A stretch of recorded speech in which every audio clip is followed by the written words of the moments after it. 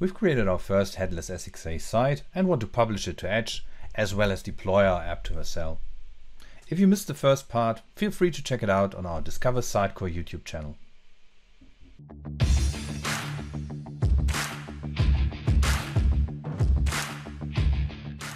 So I'm here in the dashboard of my XM Cloud Content Management instance, and I'm navigating into the content editor. So I want to change some of the content so I can easily identify that this is the content I have available then later on. So I'm going into the data source and adding some text to the headline within the rich text editor. Yeah, accept and saving the content. And now I would like to publish. So I will publish now the whole site because I haven't published anything at all so far. So I'm going into the publishing dialog. I'm performing a smart publish, and you can see that I have the publishing target Edge available, which is configured for me already. Part of the provisioning process when creating the environment and deploying the starter template was the creation of the Edge tenant as well as the Edge connector. So all of that is done automatically for me.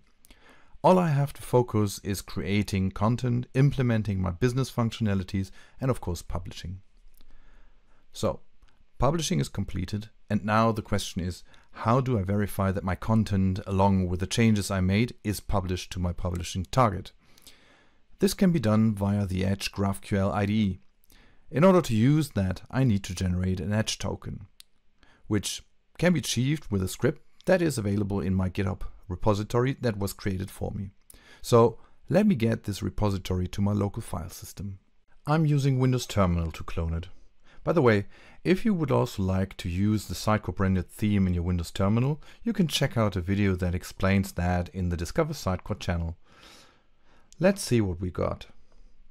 Beside the solution containing the apps and the Docker Compose files, we can see the new Edge token PS1 script that we need to run. Therefore, we require the environment ID of the environment that we want to connect to.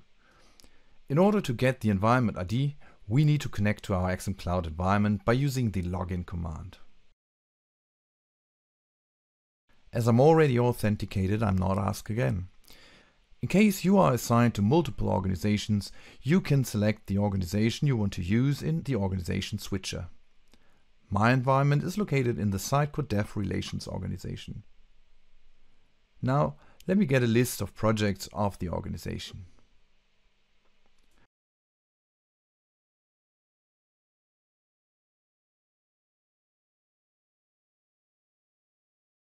With the project ID, I can list the environments of the project and retrieve the environment ID.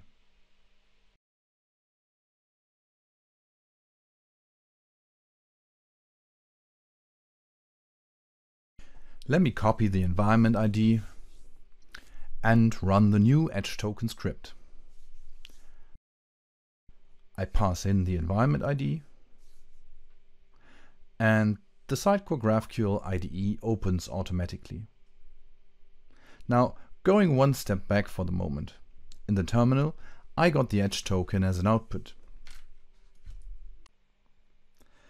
I copied that new Edge token into the Sitecore GraphQL IDE, into the HTTP header section, and run the query that was pre-populated for me. This way, I can verify that my content has been published and is available on the Edge right now. Now, let me go to Vercel. I created a fresh hobby account in my Vercel, and I'm creating a brand new project.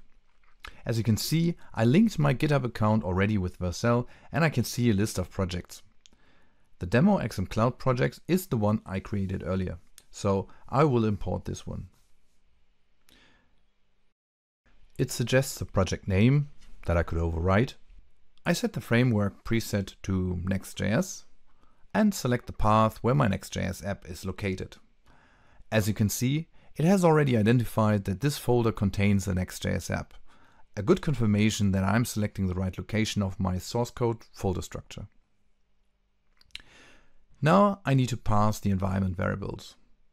The Sitecore API key containing my Edge token, I can take this from my terminal. Next, the GraphQL endpoint containing the URL of the endpoint. This will be available in the documentation. Last but not least, the JSS app name that contains the name of the site we want to query from Edge. So the name of the SXA site we created earlier. Now let's hit deploy. That will take a couple of minutes. Please note, I'm showing Vercel here as an option that customers can use for hosting their front-end website. They don't have to use Vercel. When we are publishing our content to Edge, that's consumable by any front-end. And you can host your front-end with any front-end hosting provider you want. Awesome. The deployment worked. We can see already a preview of our website.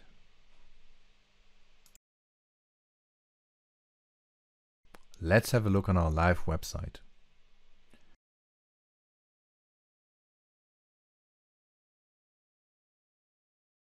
There we go. The published content is now live and available for public. You can also see the changes I made earlier.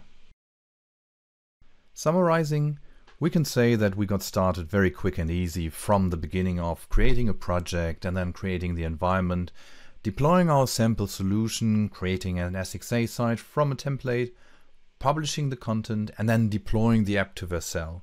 So all in all, we didn't spend much time in achieving a whole process from beginning to having an actual live website, even though it's sample content. I hope the video helped you. Thanks for watching.